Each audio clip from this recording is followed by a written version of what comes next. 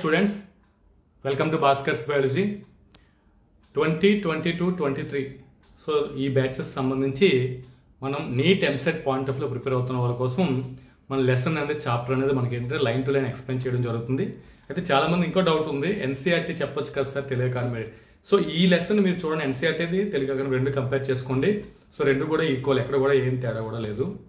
So ఇది అయితే కాబట్టి ఏం చేస్తాను, తెలుగు అకాడమీ మనకి తెలుగు మీడియం కూడా మనకి ఇక్కడ అవైలబుల్ ఉంది కాబట్టి దీన్ని నేను బేస్ చేసుకుని ఎక్స్ప్లెయిన్ చేయడం జరుగుతుంది. రెండు కూడా ఈ లెసన్ సంబంధించి మాత్రం రెండు ఈక్వల్, ఎక్కడ చిన్న తేడా కూడా లేదు మనకి. ఇదైతే మాత్రం మీరు కొద్దిగా అబ్జర్వ్ చేయండి. ఓకే స్టూడెంట్స్, వీడియో నచ్చితే కంపల్సరీ లైక్ చేయండి, మీ ఫ్రెండ్స్కి షేర్ చేయండి. అదేవిధంగా ఇంకా ఈ వీడియో చూస్తున్న ఎవరైనా సరే ఇంకా నా ఛానల్ సబ్స్క్రైబ్ చేసుకోవచ్చు, సబ్స్క్రైబ్ చేసుకోండి. అదేవిధంగా bell icon all option activate చేసి నేను చేసిన ప్రతి వీడియో కూడా మీకు నోటిఫికేషన్ రావడం జరుగుతుంది. ఓకే, అయితే ఆల్రెడీ నిన్న రెండు ఫీచర్స్ అయితే మనం చెప్పుకోవడం జరిగింది లాస్ట్ వీడియోలో. ఈ వీడియోలో మనం చెప్పుకోబోయే క్యారెక్టరిస్టిక్ ఏంటంటే, నెక్స్ట్ క్యారెక్టర్ ఏంటంటే ఇక్కడ చూడండి మెటబాలిజం. సో అంటే దీని లాస్ట్ వీడియోలో మనం ఏం చేస్తామంటే గ్రోత్ అలాగే మనకి రీప్రొడక్షన్ రెండింటి గురించి చెప్పుకున్నాం. అయితే గ్రోత్ రీప్రొడక్షన్ రెండు కూడా వెల్ డిఫైన్డ్, అంటే డిఫైన్డ్ క్యారెక్టర్స్ అయితే మాత్రం కాదని చెప్పి కూడా యాక్చువల్ ఎక్స్ప్లెయిన్ చేయడం జరిగింది. ఇక్కడ చూడండి another characteristic of life is మనకైతే మెటబాలిజం అనడం జరిగింది. ఇక్కడ చూడండి all living organisms are made up of chemicals. Maximum అన్ని లివింగ్ ఆర్గానిజమ్స్ కూడా మనకి అంటే కెమికల్స్ తో మనకి ఫామ్ అవడం జరుగుతుంది. అయితే ఇక్కడ చూడండి ఇక్కడ అసలు మెటబాలిజం అంటే ఏంటో చూద్దాం. ఇక్కడ చూడండి ఇక్కడ కూడా జరిగింది, the sum total of all chemical reactions occurring in the body of a living organism is metabolism. అంటే ఒక లివింగ్ ఆర్గానిజం లోపల జరిగేటటువంటి కెమికల్ రియాక్షన్స్ అన్నింటినీ కూడా మనకి మెటబాలిజం అని చెప్పడం జరుగుతుంది. మోస్ట్ ఇంపార్టెంట్ పాయింట్ గుర్తుపెట్టుకోవాలి, chemical reactions అక్కర్ in the body of a living organism. So మన లోపల చాలా కెమికల్ రియాక్షన్స్ జరుగుతాయి. ఫర్ ఎగ్జాంపుల్ మనం ఫుడ్ తిన్నాం, తీసుకున్న ఫుడ్ డైజెస్ట్ అవ్వడానికి రకరకాల ఎంజైమ్స్ ఇవన్నీ కూడా మనకి లోపల ఇన్వాల్వ్ అవడం జరుగుతుంది. అదే మనకి బ్రీతింగ్ లో మనకి ఏవైతే గ్యాస్ ఎక్స్చేంజ్ అవుతున్నాయో సో దాంట్లో కూడా మనకి కెమికల్ రియాక్షన్ ఉంది. సో అదే మనకి ప్రతి దానిలో లోపల జరిగే ప్రతి కెమికల్ రియాక్షన్ ని కూడా మనం ఏంటంటే మెటబాలిజం అని చెప్పడం జరుగుతుంది. ఇక్కడ చూడండి నెక్స్ట్ వస్తున్న పాయింట్ చూడండి, ఆల్ ప్లాంట్స్, యానిమల్స్, ఫంగై అదే మనకి ఏంటంటే and microbes exhibit metabolism. So ఏవైతే లివింగ్ ఆర్గన్స్ లో మనకి ప్లాంట్స్ అనుకోవచ్చు, యానిమల్స్ అనుకోవచ్చు, ఫంగై, మైక్రోబ్స్, ఇవన్నీ కూడా మైక్రోబ్స్ అంటే మనకి మైక్రో ఆర్గానిజమ్స్. సో ఇవన్నిట్లో కూడా మనకి మెటబాలిజం అనేది కనిపించడం జరుగుతుంది. ఇక్కడ ఇంకొక ఇంపార్టెంట్ పాయింట్ చూడండి, no non living objects exhibit metabolism. So non living objects ఏవైతే ఉన్నాయో అందులో మనకి మెటబాలిజం అనేది కనిపించదు. ఇక్కడ మోస్ట్ ఇంపార్టెంట్, ఇది మనకి 2 marks IP point of view 2 marks కూడా కవర్ అవుతుంది. So metabolism, what is metabolism అడుగుతారు. Metabolism the chemical reactions occurring in the body of a living organism is metabolism అంతా చెప్పడం జరుగుతుంది. చూడండి ఇక్కడ మనకి ఇంకొక మెటబాలిజం లో మనకి 2 టైప్స్ ఉంటాయి. సో 2 టైప్స్ కూడా నేను ఒకసారి కింద రాయడం జరిగింది. ఒకటి ఏంటంటే ఎనబాలిజం, అదే మనకి కెటబాలిజం. Anabolism, catabolism. ఎనబాలిజం మనం ఏమంటే కన్స్ట్రక్టివ్ వర్క్ ప్రాసెస్ అని చెప్పుకోవచ్చు.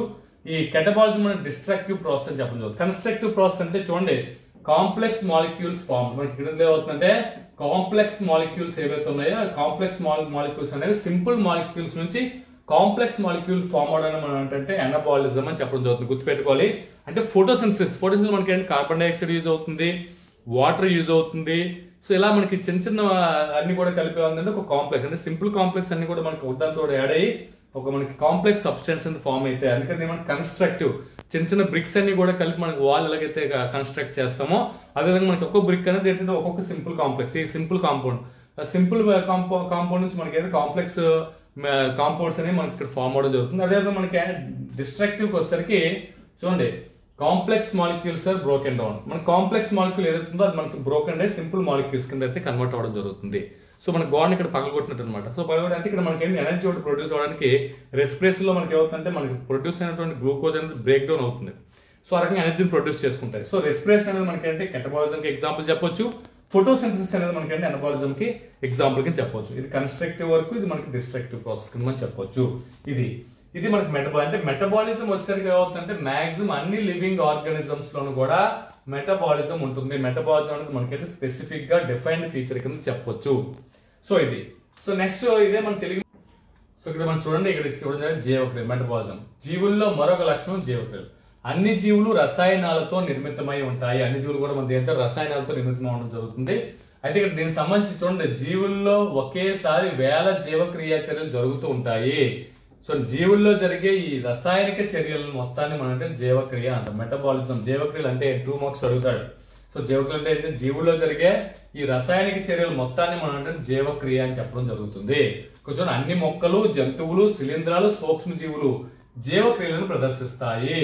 సో ఇక్కడ చూడండి, ఏ నిర్జీవి జీవక్రియను ప్రదర్శించదు. ఏ నిర్జీవిలో కూడా జీవక్రియను లోపల ఈ అంటే వాళ్ళు తీసుకున్న ఫుడ్ డైజెస్ట్ అవడం, అంటే జీర్ణక్రియ, శ్వాసక్రియ, తర్వాత విసర్జన క్రియ, ఇటువంటివన్నీ కూడా మనకి ఏంటంటే నిర్జీవుల్లో ఎటువంటి పరిస్థితులు కూడా ఇవి కనిపించవు. అందువల్ల మనం ఏం చేస్తాం అంటే మనకి ఎటువంటి పరిస్థితులు కూడా అందువల్ల జీవక్రియలు మనం ఏమంటే ఇక్కడ చూడండి, జీవులన్నింటిలో నిర్వచించే లక్షణం కింద మనం చెప్పొచ్చు. జీవరూపాలన్నింటిలో కూడా మనం నిర్వచించే లక్షణం కింద ఈ జీవక్రియను చెప్పడం జరుగుతుంది. సో నెక్స్ట్ కూడా ఇక్కడ చూద్దాం, పరిసరాలు లేదా పర్యావరణ పరిస్థితులు గ్రహించేటటువంటి సామర్థ్యం. ఇది కూడా జీవులకి నిర్జీవులకు ఉన్నటువంటి ఒక లక్షణం అని చెప్పలేదు. అది నిర్జీవుల్లో ఇదైతే మాత్రం కనిపిస్తుంది, ఓన్లీ సజీవుల్లో మాత్రం కనిపిస్తుంది. ఏంటంటే చూద్దాం, పరిసరాలు లేదా పర్యావరణ పరిస్థితులను గ్రహించే సామర్థ్యం అంటే భౌతిక, రసాయనిక, జీవ సంబంధమైన పర్యావరణ ప్రాణులకు అనుక్రియ చూపడం. సో మరి భౌతికంగా కావచ్చు, రసాయనికంగా కావచ్చు, జీవ సంబంధం కావచ్చు, ఏ రకంగా అయినా సరే పర్యావరణం చూసే ప్రేరణలు ఏవైతే ఉంటాయో సో దానికి అనుక్రియ చూపడం జరుగుతుంది. చూడండి, పర్యావరణ ప్రేరణకు జీవి చూపే అనుక్రియనే మనం క్షోభ్యత, ఇరిటబిలిటీ అంటాం. సో ఇరిటబిలిటీ అంటే క్షోభ్యత చూపిస్తుంది, అంటే పరిసరాల ప్రేరణని ఇది తీసుకోవడం జరుగుతుంది. ఫర్ ఎగ్జాంపుల్ మనకి ఏదైనా హాట్ ఏమైనా అంటే వేడిగా ఉన్న ఆబ్జెక్ట్ ఏదైనా మనకు తగిలింది అనుకోండి, వెంటనే ఏం చేస్తాం, మనం వెంటనే రియాక్ట్ అవుతాం. సో ఇలా మనకి ఏంటంటే మనం చూడండి, పర్యావరణ పరిస్థితులు జ్ఞానేంద్రియాల ద్వారా గ్రహిస్తాం. ఇక్కడ మనకి ఏదైనా వేడిగా ఉన్న తగిలిందంటే అర్థం ఏంటి, ఇక్కడ చర్మం అనేది ఏంటంటే ఒక జ్ఞానేంద్రియం. సో చర్మం ద్వారా ఏమవుతుంది, దాన్ని గ్రహించడం జరుగుతుంది.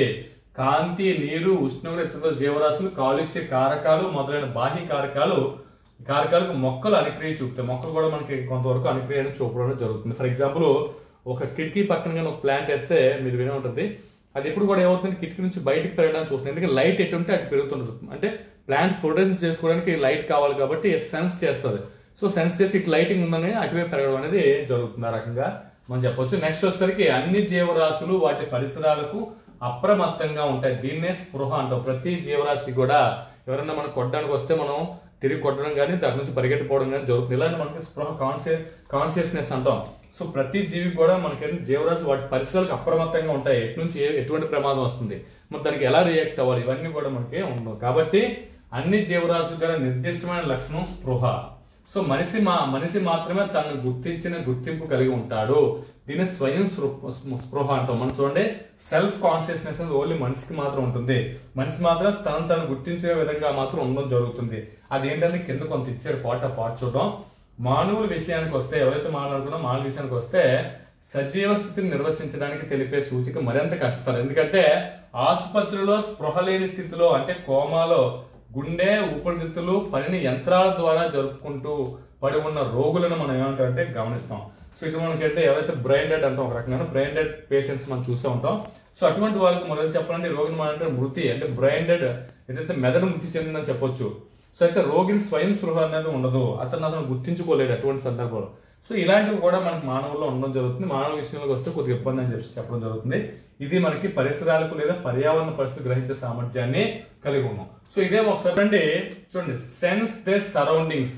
Maximum all living organisms is ability to sense there surroundings or environment. So surrounding లో ఉన్నటువంటి వాటి అన్నింటి ఎన్విరాన్మెంట్ లో జరుగుతున్న అన్ని కూడా మనకి లివింగ్ ఆర్గానిజమ్స్ అనేవి సెన్స్ చేస్తాయి, గుర్తుపెట్టుకోవాలి.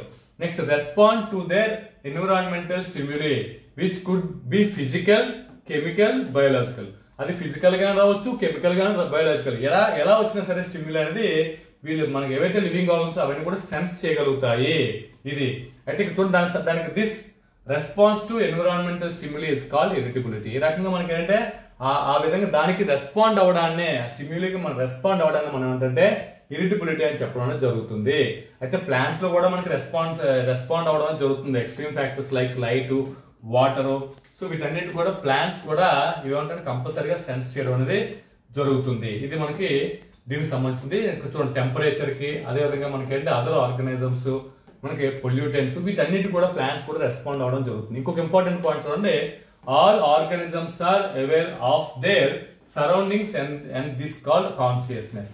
సో మనకి మాక్సిమం అన్ని ఆర్గన్స్ కూడా aware of their surrounding and this is called consciousness. ప్రతి ఆర్గన్స్ కాన్షియస్ లో ఉంటుంది, సరౌండింగ్స్ లో ఏం జరుగుతుంది అని చెప్పి ప్రతిది కూడా ఇవి తెలిసే విధంగా అవి చూసుకోవడం జరుగుతుంది. సో అయితే హ్యూమన్స్ లోకి వచ్చేసరికి మనకి ఏమవుతుందంటే హ్యూమన్ బీయింగ్స్ వచ్చేసరికి మనకంటే సెల్ఫ్ కాన్షియస్నెస్ అనేది ఉండడం జరుగుతుంది.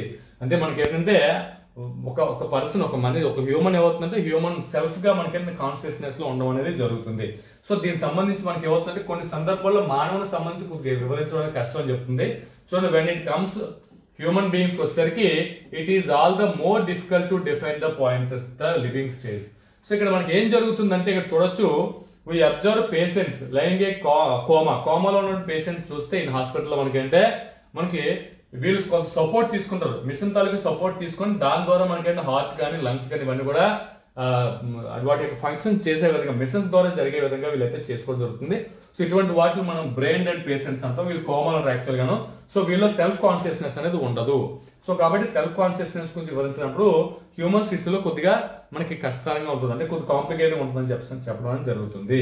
ఇది నెక్స్ట్ వచ్చేసరికి మనం చూడండి, నెక్స్ట్ పాయింట్ వచ్చేసరికి అన్ని సజీవ ప్రక్రియలు అంతర్గతంగా జరిగే పరస్పర చర్యలే. మ్యాక్సిమం ఏంటంటే సజీవ ప్రక్రియలు ఏదైతే జీవుల్లో ఉన్నటువంటి ప్రక్రియలు ఉన్నాయో అవన్నీ కూడా మనకి పరస్పర చర్యల కింద ఒకదానికోటి చర్యలు ఫలితం అని చెప్పొచ్చు. చూడండి, కణజాలాల ధర్మాలు వాటి నిర్మాణంలో పాల్గొన్న కణాలలో ఉండవు. ఫర్ ఎగ్జాంపుల్ ఒక కణజాలం ఫామ్ అయింది. కణజాలం అంటే ఏమనుకుంటాం, కొన్ని కణాల కలయిక అని చెప్తాం.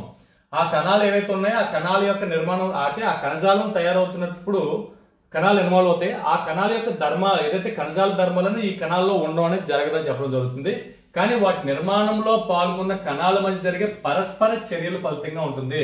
అంటే సింగిల్ గా ఇండివిజువల్ గా కాదు, కణానికి మధ్యన పరస్పర చర్యల వల్ల మాత్రమే మనకి ఇది ఏదైతే మన కణజాలం యొక్క దాని యొక్క ధర్మాన్ని అది నిర్వర్తించగలుగుతుంది. గుర్తుపెట్టుకోండి, కణజాలం యొక్క ధర్మాలు ఏంటంటే ఆ కణజాలం ఏదైతే ఏ కణాలతో అయితే ఏర్పడుతుందో ఆ కణాల్లో మాత్రం ఉండదు.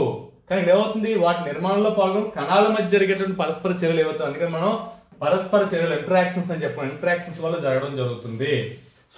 సో దీంతో పాటు మనకి ఏమవుతుందంటే నెక్స్ట్ వస్తుంది చూడండి, ప్రత్యుత్పత్తి సామర్థ్యాన్ని కలిగి ఉంటాయి. నెక్స్ట్ అలా పరిమితి చెందుతూ ఉంటాయి. స్వయం నియంత్రణతో పరస్పర చర్యలు ఉన్నటువంటి వ్యవస్థలు కలిగి ఉండడం, అలాగే బాహ్య ప్రాణులకు స్పందించే సామర్థ్యాన్ని కలిగినవే సజీవులుగా చెప్పవచ్చు. సో ఈ రకంగా ఉన్నవాటి మనం సజీవులు అని చెప్పొచ్చు. నెక్స్ట్ భూత భవిష్యత్ వర్తమాన కాల చెందిన అన్ని జీవులు ఒకే జన్యు పదార్థాన్ని వేరు వేరు పరిమాణాల్లో పంచుకోవడం ద్వారా ఒకదానితో ఒకటి అనుసంధానమై చేయబడి ఉంటుంది. మాక్సిమం ఏంటంటే అన్ని తాలూకు జన్యు పదార్థం తాలూకు బేస్ ఒకటే, కాకపోతే ఏంటంటే జీవులు అలా పరిణామం చెందుతున్నాయి. అందుకని అన్ని జీవులు ఒకే జన్యు పదార్థాన్ని వేరు వేరు పరిమాణాల్లో పంచుకోవడం వల్ల జన్యు పదార్థం యొక్క సైజు మారడం వల్ల మనకేంటి ఇదంతా కూడా ఫామ్ అయిందని చెప్పడం అనేది జరుగుతుంది. ఇది దీనికి సంబంధించినటువంటిది. ఇదే మన all living phenomena are due to underlying interactions అంటే ఏమంటే properties of tissue taluka property ఏదైతే ఉందో, టిష్యూ తాలూకా ఫంక్షన్ ఏదైతే ఉందో, ఏదో ఒక టిష్యూ ఒక ఫంక్షన్ ని దాని ప్రాపర్టీని అది నిర్వర్తించడానికి ఏమవుతుందంటే are not present in the constituent cells but arise as the result of interactions among the constitute cells. మనకి ఏమవుతుంది, వాటి మధ్యలో సెల్ కి ఉన్న ఇంటరాక్షన్ వల్ల మనకి టిష్యూ తాలూకా ప్రాపర్టీ మనకు కనిపిస్తుంది, కానీ ఆ టిష్యూలో ఉన్న సెల్స్ వల్ల కాదని చెప్పడం జరుగుతుంది. అంటే సింగిల్ సెల్ వల్ల ఏం కాదు, సెల్ కి మధ్యలో ఇంటరాక్షన్స్ ఏవైతే ఉన్నాయో ఆ ఇంటరాక్షన్ వల్ల టిష్యూ తాలూకు ప్రాపర్టీస్ అనేవి మనకి బయటకి ఎగ్జిబిట్ అవుతున్నాయని చెప్పడం జరుగుతుంది. దీన్ని మనం ఇంటరాక్షన్స్ అంటే ఇంటరాక్షన్ కూడా చాలా ఇంపార్టెంట్ సజీవులకి. సో దీంతో పాటు మనకి ఏదైనా కొన్ని ఇచ్చారు, the living organs are self replication, next అండి evolving and self regulating interactive systems capability of responding to external స్టిమ్యులీ మనం రెస్పాండ్ అవడము.